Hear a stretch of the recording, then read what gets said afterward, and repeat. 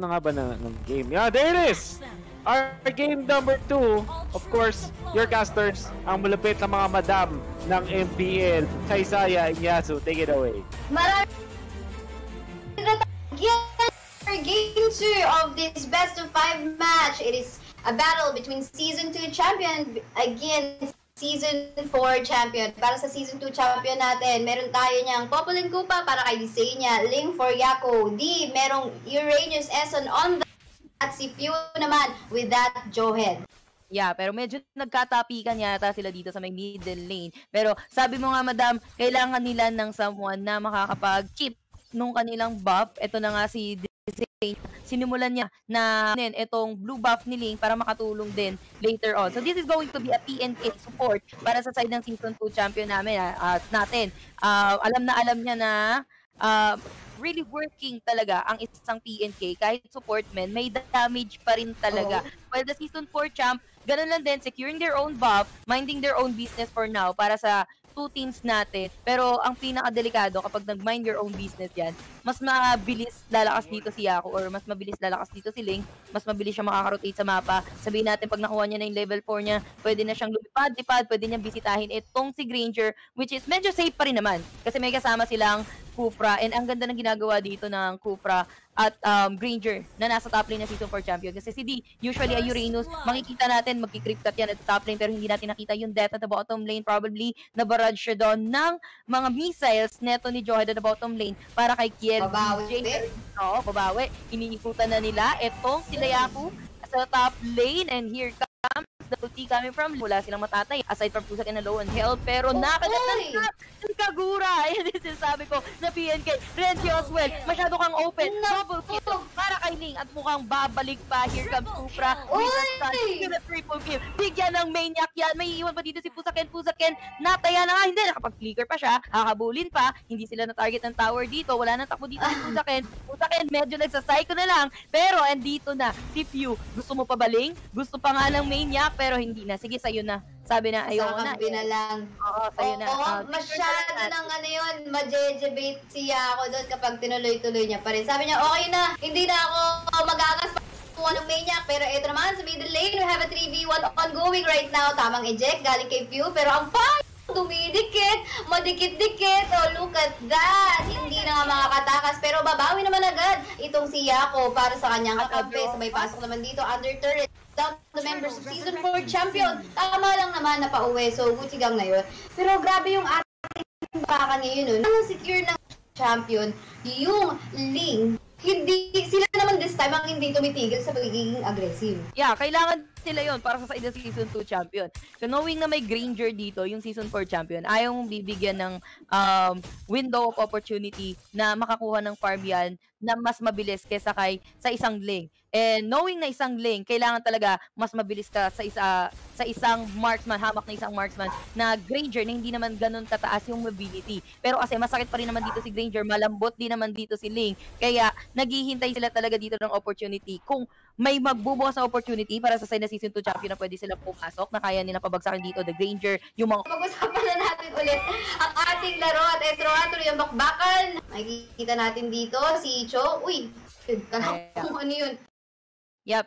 Going back dito sa ating laban, continue na nga. I mean, ituloy na natin ang bakbakan between the Season 2 champ and the Season 4 champ on the Game 2 ng, for MCI. And mukhang nagkakaambahan nga sila dito at the middle lane. Lamang as of now, yung Season 2 champ natin in terms of the kills. Pero yung network natin, medyo dikit pa nga. Pero grabe naman dito si Pew. Nabasag niya agad yung Piraga Armor. Andito na Yako, inihanda ko na sa'yo. One more hit para kay Pew. Pero, para sa X-Borg, pero buhay pa rin. Pero going for the Tempest of Blades, Raplisha, nagsakasaykuhan. Raplisha pa nga ang matataya with Unstoppable para kay Yaku. Sidestep lang. Hahabulin pa nila dito si JP na nanggaling sa likod. Itong si Hylos kasama si PNK with the double kill. Tamang parkour, and Kagura is dead as well. And syempre, dalawang objective ang pwedeng makuha ang champion natin right after getting that kill against Season 4. Makukuha nila yung pag-go, makukuha nila yung tier 1 third sa baba, pero mukhang sa taas may mukhang mababawian. Si D, pinasok ng dalawa dito, and of course, bawi ang isang tore ng Season 2 champ natin. Pero for the meantime, may nag-aabang sa bush, Raplisha. I think vision niya lang to, hindi siya pwede makipag-go dito. Gino niya nga. kasama si Kupa, pero trying to defend lang sana, pero wala na eh. Dalawang siege creep yung doon sa may middle lane eh. Yeah, ang dami din doon tao coming from Season 2 champion. Pero Season 2 champion, kailangan nila magtuloy-tuloy sa ganitong phase, kumbaga, kung ayaw nila makabawi dito yung Season 4 champion. Naglabasan na nga ng alas, pero si Few trying to invade and even securing yung blue with the flicker, walang matitira, walang ibibigay, walang ititira, walang papataya para sa side ng Season 2 champion. Sila ang nagtatag your it para sa side ng FC natin, madam. Pero yung top lane, madam, Ito na nga, pumasok na. Mukhang walang malakas dito sa apat. At eto, Fuzaken, hindi ka na makakasurvive dyan. Medyo binuhos halos lahat doon ang skills natin. Kasi medyo makunat-kunat itong si Kufra. Pero eto na nga, si Cho, of course, hindi na itutuloy yan. Medyo tutuloy nga. Hindi, tama po, lang. And ang next target nila para sa side ng Season 2 champion natin is gonna be the top lane. Papabagsakan na nila yung Silver Tower dito, pero nasipan nila dito. Etong si Hylos, pero that's a tank kasi. Levels of plates, gagamitin din nila Link, parkour na naman, and target nila is gonna be etong si Rafflesia na wala ng Way of the Dragon with the Godlike Streak para kay Yaku, and going for more. They're taking the tower, Kagura may iwan dito, si JP, Fuzaken will be there as well with the bouncing ball, pero matataya nila dito si Yaku kasi hindi siya makapag-dash out doon. Renzio going for the normal on D, and even naiwan dito si Dizanya wala na rin nawala with the Dead Zone nata. Nakabawi naman kahit papano dito yung side ng Season 4 champion, madam. Oo, meron ng one death dito si Yako. So I think mukhang magdedelikado dito ang Season 2 kung magpatuloy yung pressure nila mula sa nakuha nilang turnaround ng tables doon sa taas. At eto na nga, Turtle will be secured by Season 4 champion. Sabay kuha naman lang sa objective sa gitna ng mapa. Dadalawain pa nga. Actually, tatlo. Yung Turtle, yung Tier 1 turret sa gitna. Tapos isang casualty. And hindi pa matatapos ang laban dito dahil ba Season 2 champion. Sabay pa tatlo. Patay para sa side ng Season 2 champion natin. Renjo will fall down. Wala nang Granger para sa side ng Season 4 champs. Pero Fuzaken, bouncing ball pa naman dito. Pero sabay kakagatin dito ni Kupa, wala nga lang buhay. Sabay habol naman at ng ating Joed. Few with the place together with Yako trying to get. Eto nga, JP nakakuha pa rin dito ng kill at nakasurvive pa. Medyo matindi ang laban natin dito. In fairness, puhalitan. Alam mo, ang heavy ng psycho moves dito na side ng Season 4 champion na. Alam nila na malikot masama pa dito itong siling. Pero grabe yung mga sidestep nila. Sige, huwag tayong patuya o huwag tayong pahuli. Pero sipa para kay Ison or kay Eson, and kasama pa nung Last Insanity. Enough nga ba yan? Even high loss nila pag niya na dito yung kanyang carpet, pero pabawi yung Season 2 champion dito sa ultimate champion game. Magpo-fall back na so far. Etong S4 champion na pabagsak naman nila dito yung high loss, pero they're opting for more para sa side ng Season 4 champion. Nandito pa rin naman yung mga core nila, kasama ninipis na lang yan. Natitira si Yaku low on HP, wala na din niyang ulti, hindi na rin niya nakahabol, and siya pa nga yung hahabulin dito si Fuzaken. Wala nang kasunod or wala nang kasama dito si Fuzaken. Muntikan lang mahuli dito si Yaku. Hindi enough etong bouncing baby ball ni Kufra to take down etong si Link na nananak po. Tapos andun si Popol no? Para mangagat, para maglagay ng trap. And place dyan sa mapa natin, ang laking tulong din talaga. Okay, kung walang Celine. In fairness may Selena pang pwedeng i-pick mamaya. Ang Season 2 champion natin. Sa pag-push dito sa Season 4, wala na. Pero teka lang, naku, may bakbakan ulit sa baba ng mapa natin dito. Naku, hindi naman. JP, mamamatay naman si Few, pero may kapalit natin ba? Bahabol pa ba niya ako? Double kill, yes, indeed. 2 for 1 trade tayo dun sa bandang baba ng mapa natin. Pero dito, sa red buff area ng 4 champ, okay, hindi nila itutuloy. Sabi na tama na, medyo masyado na maasim. Basta nakuha na natin yung objective natin, na yun. Yeah, tama na. Yoko na. Objective point lang. Ang minamata dito din ng Season 2 champion kasi overextending hindi talaga dapat nila or hindi talaga dapat ginagawa yan unless na lang talaga na may laban or may kunat talaga yung lineup nyo. Ang may kunat sa kanilang lineup is yung Uranus nila and yung Hylos nila. Nakita. Ito yung advantage ng may PNK ka. Meron kang vision na hindi mo kailangan pumunta. Parang Selena siya eh. Low-key Selena eh. Ayan, alam na Kagat-kagat.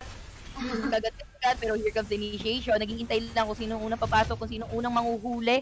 And ang hirap dito para kay Rafflesia, ang lagi niya nanguhuli ng Way of the Dragon niya is always si Hylos. Oo, napabagsak nila si Hylos ng twice, pero hindi naman si Hylos yung pinaka-importanting kill. Ang kailangan nila dito is itong si Ling. Pero ito, face checking lang ulit sa may damo, sa may bandang jungle at bottom lane champion. Pero si Yaku, nag-aabang lang din na makakuha dun sa may likod. Napitas niya na dito si Granger with Unstoppable and followed by the Kagura na napaulan nandito ni Pew with a double kill na on that lane. Diving into the tower, they want more para sa side ng S2 champion natin dito. Raplisha trying to run away. Raplisha hindi na rin siya kakabulin. Masyado nang malalim yan. Doon na lang tayo kay KLBJ na sinuzone. Sige, nahabol dito ni Ison. Rasyata ni Ison itong siya ni Eggbird eh. Charot na. Pero Raplisha, muntik-muntikan pang matayan ni Pew at the bottom lane. Tamang tapon lang. Pero, tagal sa baba. And KLBJ is dead with a godlike once again on that lane. 14-1-5. And pumakatok na sa inhibitor turret dito yung S2 champion natin. And Raplisha doing his best para makip yung kanilang tower. He even killed etong si D. And madedep pa nila itong middle inhibitor turret nila. Pero, ang magiging kapalit naman yun is gonna be the Lord na masisik sa champion. Well, ang ganda rin naman ng buy. Kahit namatay dun si Uranus, ang ganda pa rin ng buy time na ginawa ni D doon. Kasama si Few, yung ating Johead. At least nagkaroon ng space for Season 2 champion na makuha ang Lord. This time, di nila pwedeng sayangin to. Kasi medyo napansin natin, no, kaya mang Season 2 champion, kahit pa paano nakakapalag-palag ang Season 4 champion natin dito. Looking at the kills pa lang na hindi naman ganun kalayo. Yes, may gap, pero hindi siya yung very dominating match na 120 or 220. Pero dito, they have to be very careful pa rin. Kailangan na lang suritin ng Lord, kailangan na makakuha ng objective at magseset na LBJ na nag-advance na ito trying to zone out the members of Season 2 champs na wala ang Lord, di sila naka-objective. I think medyo nasayang yun. Sa tingin mo ba dapat nag-push na lang sila sa top and they have just let the Lord go sa mid? Well, kaya pa rin naman nilang mag-push at the top lane para sa side na champion.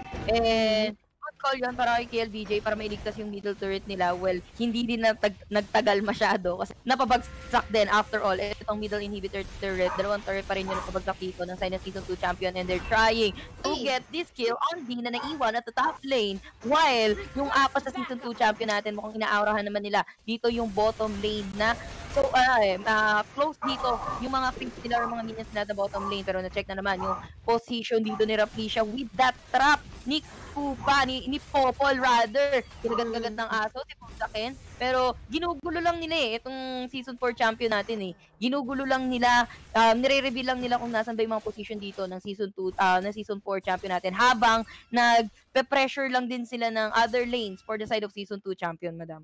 Yeah, feeling ko pa nga mas magkaya pang i-pull off ng Season 2 champ to ng mas malinis kasi they got a very mobile hero sa lineup nila in the form of that Link. Kumbaga kung titingnan minimap natin, mas gusto mo pa mas parallel yung flow ng minion wave natin dyan sa bawat lanes. Pero so far, halos kanina hindi yun nakikita natin pero ngayon binabalik na nila yung pag-balance natin dyan. Pero I think may action dun. Action Jackson sa taas ng mapa natin. Raplisha will fall down. Pusakin. Susunod na nga ba? Medyo makunat dito. Medyo may stun. Flicker out. Naku, eto nga si Few. Sabay pasok. Makakakuha ng kill ang ating Uranus on that D. Sabay pasok nila ako dito with an ultimate light. Kagura will fall down. Will get deleted sa ating mapa. Yeah. Yung patience na coming from Yaku na pagtipid nung kanyang uli kasi alam niyang papasok pa dito itong si KLBJ with the last insanity para hindi ka mataya. Doon ka nga naman sa ere kung saan invincible ka as a Link and they are going for more pa nga dito. They're trying to take this turn to the top lane and pinasok na naman nila dito KLBJ with the last insanity. Napayan nila dito si Desanya. Desanya is dead pero ang magiging kapalit naman yan is gonna be the turret at the top lane and mukhang go pa sila. Meron pa silang meron pa silang Ling and medyo low health dito itong si Ison pero hinahabol sila dito sa Season 4 champion pero okay lang, that's a Ling. Ika-counter pressure niya lang yung ibang lane habang hinahabol dito si Ison. Sige, ikaw yung magiging bait. pahabol ka, push ko yung ibang lane. Parang ganon. This time, si Yaku na yung nagsasay ko. No? Sinay ko nyo kanina early game time. Kayo ngayon ang sasakin ko. Habulin nyo ako, hanapin nyo ako, pero si pa nila ako na yakap ka. And the first down, tulong-tulong, markadahan na, etong si Yaku. Yaku is dead, 4 laban sa 1, kaibigan. When yung pagkasipa, nakita mo yun, sabay pasok, sabay assist ni Fuzakin doon, with the Cupra. Hindi talaga kasi nandun na rin mga kampi nila to deal the damage. Pero tingnan natin, Lord is up. Sasamantalahin ba to ng Season 4 champ knowing that wala si Ling? Mukhang oo.